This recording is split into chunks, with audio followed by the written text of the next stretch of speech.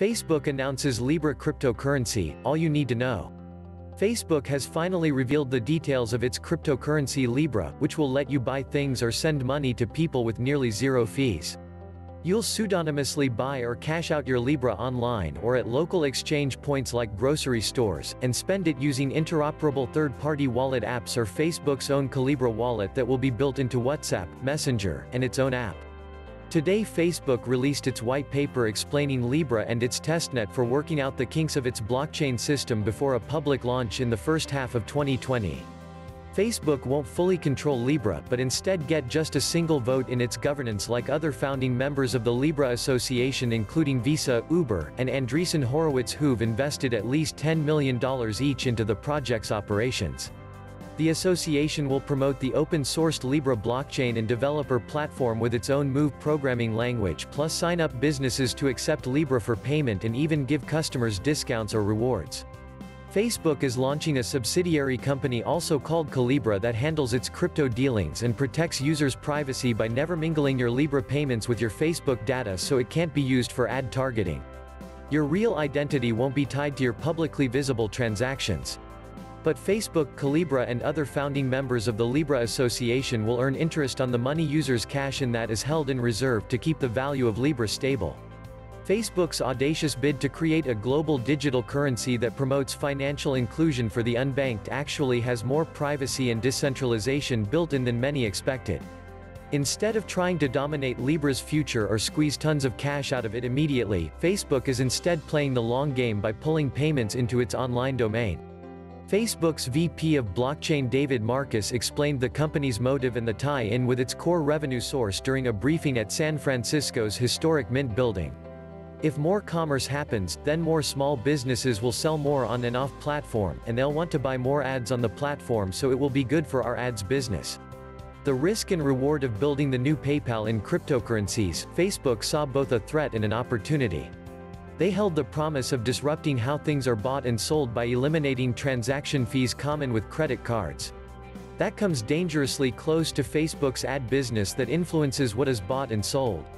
If a competitor like Google or an upstart built a popular coin and could monitor the transactions, they'd learn what people buy and could muscle in on the billions spent on Facebook marketing. Meanwhile, the 1.7 billion people who lack a bank account might choose whoever offers them a financial services alternative as their online identity provider too. That's another thing Facebook wants to be. Yet existing cryptocurrencies like Bitcoin and Ethereum weren't properly engineered to scale to be a medium of exchange. Their unanchored price was susceptible to huge and unpredictable swings, making it tough for merchants to accept as payment. And cryptocurrencies miss out on much of their potential beyond speculation unless there are enough places that will take them instead of dollars, and the experience of buying and spending them is easy enough for a mainstream audience. But with Facebook's relationship with 7 million advertisers and 90 million small businesses plus its user experience prowess, it was well poised to tackle this juggernaut of a problem. Now Facebook wants to make Libra the evolution of PayPal. It's hoping Libra will become simpler to set up, more ubiquitous as a payment method, more efficient with fewer fees, more accessible to the unbanked, more flexible thanks to developers, and more long-lasting through decentralization. Success will mean that a person working abroad has a fast and simple way to send money to family back home, and a college student can pay their rent as easily as they can buy a coffee. Facebook writes in its Libra documentation. That would be a big improvement on today, when you're stuck paying rent in insecure checks while exploitative remittance services like charge an average of 7% to send money abroad, taking $50 billion from users annually. Libra could also power tiny microtransactions worth just a few cents that are infeasible with credit card fees attached, or replace your prepaid transit pass. Or it could be globally ignored by consumers who see it as too much hassle for too little reward, or too unfamiliar and limited in use to pull them into the modern financial landscape. Facebook has built a reputation for over-engineered, underused products. It will need all the help it can get if it wants to replace what's already in our pockets. How does Libra work? By now you know the basics of Libra. Cash in a local currency, get Libra, spend them like dollars without big transaction fees or your real name attached, cash them out whenever you want. Feel free to stop reading and share this article if that's all you care about. But the underlying technology, the association that governs it, the wallet you'll use, and the way payments work all have a huge amount of fascinating detail to them. Facebook has released over 100 pages of documentation on Libra and Calibra, and we've pulled out the most important facts. Let's dive in. The Lìbrا Association, crypto's new oligarchy. Facebook knew people wouldn't trust it to wholly steering the cryptocurrency they use, and it also wanted help to spur adoption. So the social network recruited the founding members of the Lìbrا Association, a not-for-profit which oversees the development of the token, the reserve of real-world assets that gives it value, and the governance rules of the blockchain. If we were controlling it, very few people would want to jump on and make it theirs, says Marcus. Each founding member paid a minimum of $10 million to join and optionally become a validator node operator, more on that later, gain one vote in the Lìbrà Association Council, and be entitled to a share proportionate to their investment of the dividends from interest earned on the Libra reserve. Users pay fiat currency into to receive Libra. The 28 soon-to-be founding members of the association and their industries, previously reported by the blog's Frank Caparo, include Payments, MasterCard, PayPal, Payu, Naspers FinTech arm, Stripe, VіZа, Technology and Marketplaces, Booking Holdings, eBay, Facebook, Calibra, Farfetch, Lyft, Mercado Pago, Spotify AB, Uber Technologies, Inc. Telecommunications, Iliad, Vodafone Group, Blockchain, Anchorage, Bison Trails, Coinbase, Inc., Zappo Holdings Limited, Venture Capital, Andreessen Horowitz, Breakthrough Initiatives, Ribbit Capital, Thrive Capital, Union Square Ventures, nonprofit and multilateral organizations, and academic institutions, Creative Destruction Lab, Kiva, Mercy Corps, Women's World Banking. Facebook says it hopes to reach 100 founding members before the official Libra launch, and it's open to anyone that meets the requirements, including direct competitors like Google or Twitter. The Lìbrà Association is based in Geneva, Switzerland, and will meet biannually. The country was chosen for its neutral status and strong support for financial innovation, including blockchain technology. Libra governance, who gets a vote to join the association, members must have a half rack of server space, a 100 megabits per second or above dedicated internet connection, a full-time site reliability engineer, and enterprise-grade security. Businesses must hit 2 of 3 thresholds of a $1 billion USD market value or $500 million in customer balances, reach 20 million people a year, and/or be recognized as a top 100 industry leader by a group like Interbrand Global or the S&P. Crypto-focused investors must have over $1 billion in assets under management, while blockchain businesses must have been in business for a year, have enterprise-grade security and privacy, and custody or staking greater than $100 million in assets. And only up to 1/3 of founding members can buy crypto-related businesses or individually invited exceptions. Facebook also accepts research organizations like universities, and nonprofits fulfilling 3 of 4 qualities, including working on financial inclusion for over 5 years, multinational reach to lots of users, a top 100 designation by Charity Navigator or something like it, and/or $50 million in budget. The Lìbrà Association will be responsible for recruiting more founding members to act as validator nodes for the blockchain, fundraising to jumpstart the ecosystem, designing incentive programs to reward early adopters, and doling out social impact grants. A council with a representative from each member will help choose the association's managing director, who will appoint an executive team, elect a board of 5 to 19 top representatives. Each member, including Facebook, Calibra, will only get up to 1 vote or 1% of the total vote, whichever is larger, in the Lìbrà Association Council. This provides a level of decentralization that protects against Facebook or any other player hijacking Libra for its own gain. By avoiding sole ownership and dominion over Libra, Facebook could avoid extra scrutiny from regulators who are already investigating it for a sea of privacy abuses as well as potentially anti-competitive behavior. In an attempt to preempt criticism from lawmakers, the Lìbrà Association writes, "We welcome public inquiry and accountability. We are committed to a dialogue with regulators and policymakers. We share policymakers' interest in the ongoing stability of national currencies." The Libra currency, a stablecoin. A Libra is a unit of the Libra cryptocurrency that's represented by a 3-wavy horizontal line. Unicode character like the dollar is represented by $. The value of a Libra is meant to stay largely stable, so it's a good medium of exchange since merchants can be confident they won't be paid a Libra today that's then worth less tomorrow. The Libra's value is tied to a basket of bank deposits and short-term government securities for a slew of historically stable international currencies including the dollar, pound, euro, Swiss franc, and yen. The Lіbrа Association maintains this basket of assets and can change the balance of its composition if necessary to offset major price fluctuations in any one foreign currency so that the value of a Libra stays consistent. The name Libra comes from the word for a Roman unit of weight measure. It's trying to invoke a sense of financial freedom by playing on the French stem, lib, meaning free. The Lìbra Association is still hammering out the exact start value for the Libra, but it's meant to somewhere close to the value of a dollar, euro, or pound so it's easy to conceptualize. That way, a gallon of milk in the US might cost 3 to 4 Libra, similar but not exactly the same as with dollars.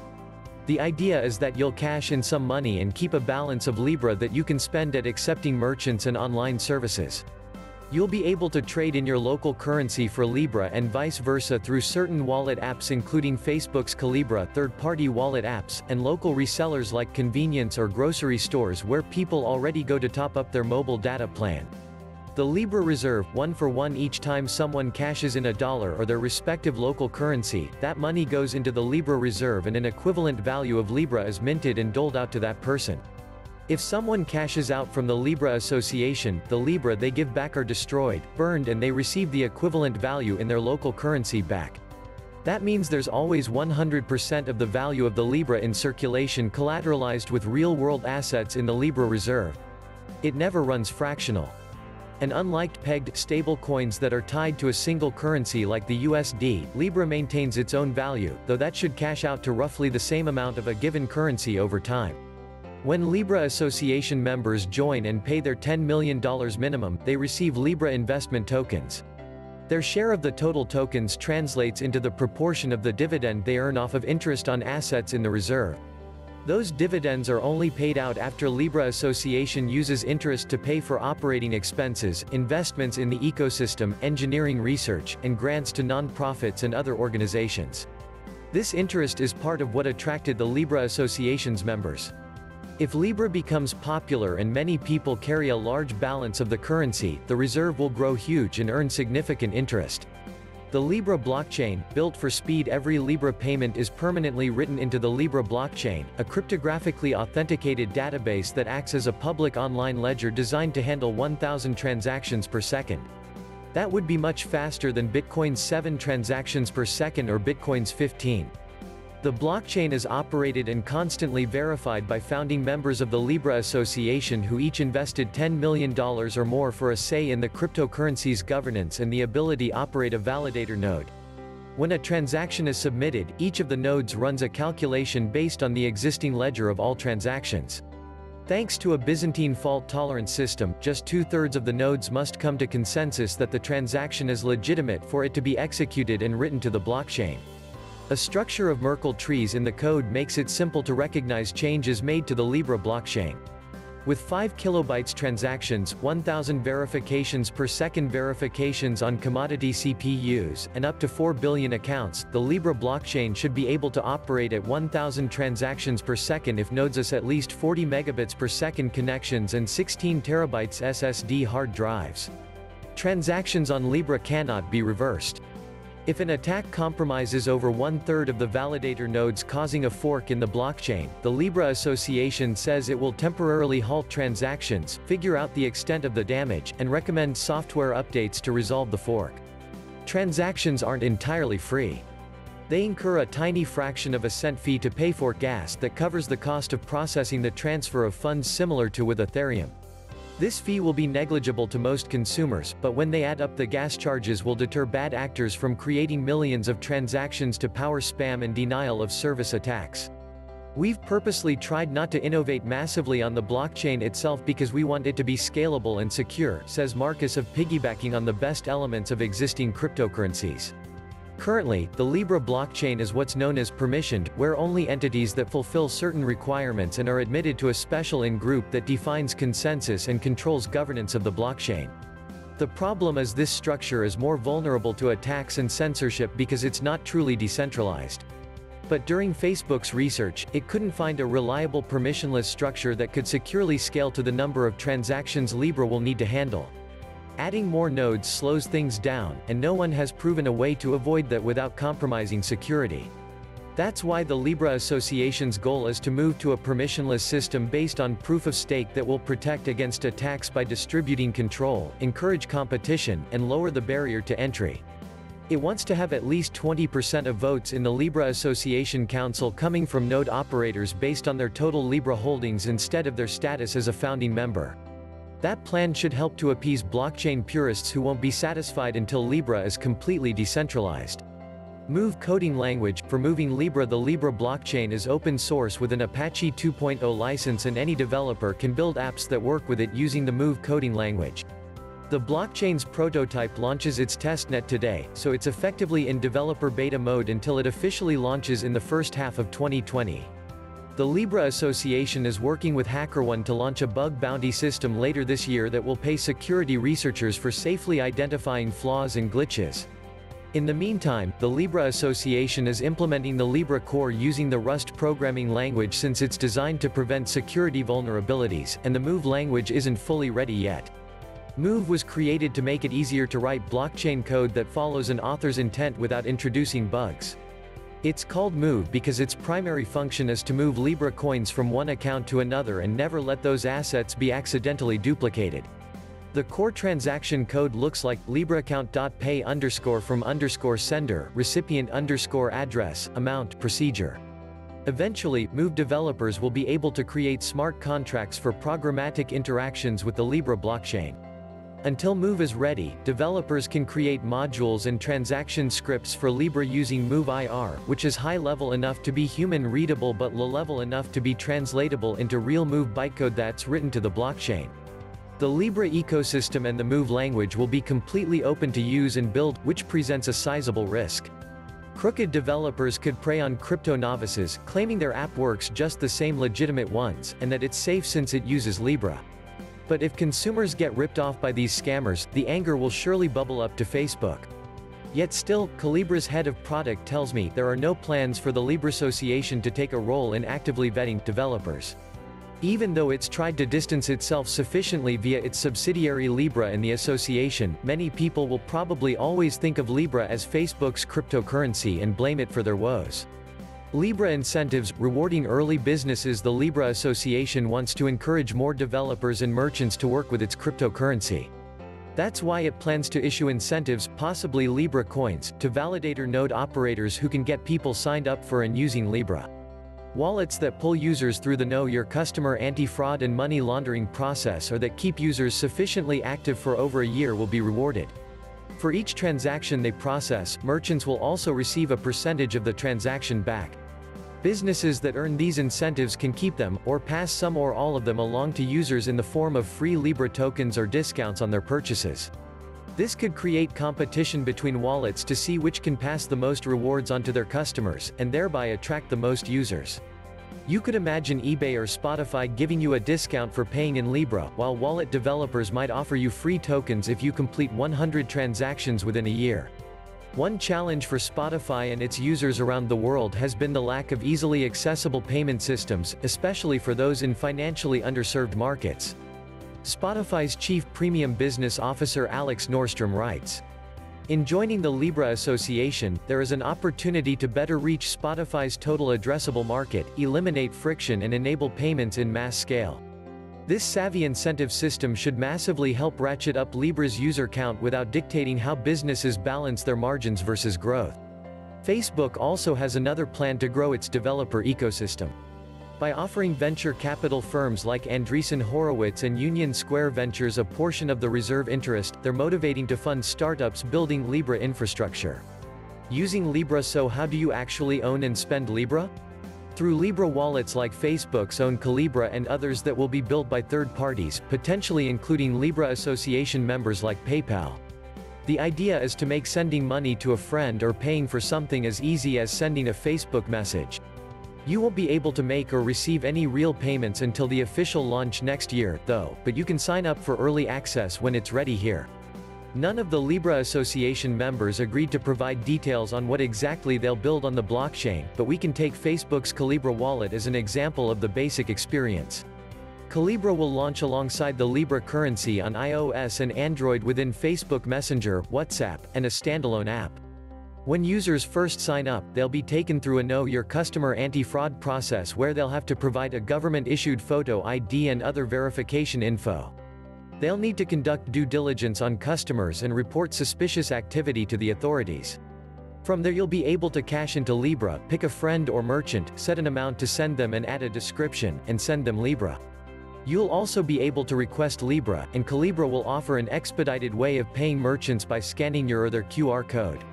Eventually, it wants to offer in-store payments and integrations with point-of-sale systems like Square. The Lìbrà Association's e-commerce members seem particularly excited about how the token could eliminate transaction fees and speed up checkout. We believe blockchain will benefit the luxury industry by improving IP protection, transparency in the product lifecycle and, as in the case of Libra, enable global frictionless e-commerce, says Farfetch CEO Jose Neves. Privacy, at least from Facebook. Facebook CEO Mark Zuckerberg explained some of the philosophy behind Libra and Calibra in a post today. It's decentralized, meaning it's run by many different organizations instead of just one, making the system fairer overall. It's available to anyone with an internet connection and has low fees and costs. And it's secured by cryptography, which helps keep your money safe. This is an important part of our vision for a privacy-focused social platform, where you can interact in all the ways you'd want privately, from messaging to secure payments. By default, Facebook won't import your contacts or any of your profile information but may ask if you wish to do so. It also won't share any of your transaction data back to Facebook, so it won't use to target you with ads, rank your news feed, or otherwise earn Facebook money directly. Data will only be shared in specific instances in anonymized ways for research or adoption measurement, for hunting down fraudsters, or due to a request from law enforcement. And you don't even need a Facebook or WhatsApp account to sign up for Calibra or to use Libra. We realize people don't want their social data and financial data commingled, says Marcus, who's now head of Calibra. The reality is we'll have plenty of wallets that will compete with us and many of them will not be in social, and if we want to successfully win people's trust, we have to make sure the data will be separated. In case you are hacked, scammed, or lose access to your account, Calibra will refund you for lost coins when possible through 24/7 chat support because it's a custodial wallet. You also won't have to remember any long, complex crypto passwords you could forget and get locked out from your money since Calibra manages all your keys for you. Given Calibra will likely become the default wallet for many Libra users, this extra protection and smoother user experience is essential. For now, Calibra won't make money. But Weil tells me that if it reaches scale, Facebook could launch other financial tools through Calibra that it could monetize, such as investing or lending. In time, we hope to offer additional services for people and businesses, such as paying bills with the push of a button, buying a cup of coffee with the scan of a code, or riding your local public transit without needing to carry cash or a metro pass, the Calibra team writes. That makes it start to sound a lot like China's everything app WeChat. A global coin. Facebook got one thing right for sure: today's money doesn't work for everyone. Those of us living comfortably in developed nations likely don't see the hardships that befall migrant workers or the unbanked abroad. Preyed on by greedy payday lenders and high-fee remittance services, targeted by muggers, and left out of traditional financial services, the poor get poorer. Libra has the potential to get more money from working parents back to their families and help people retain credit even if they're robbed of their physical possessions. That would do more to accomplish Facebook's mission of making the world feel smaller than all the news feed likes combined. If Facebook succeeds and legions of people cash in money for Libra, it and the other founding members of the Lìbrà Association could earn big dividends on the interest. And if suddenly it becomes super quick to buy things through Facebook using Libra, businesses will boost their ad spend there. But if Libra gets hacked or proves unreliable, it could cost lots of people around the world money while souring them on cryptocurrencies. And by offering an open Libra platform, shady developers could build apps that snatch not just people's personal info like Cambridge Analytica, but their hard-earned digital cash. Facebook just tried to reinvent money. Next year, we'll see if the Lìbrà Association can pull it off. It took me 4,000 words to explain Libra, but at least now you can make up your own mind about whether to be scared of Facebook crypto.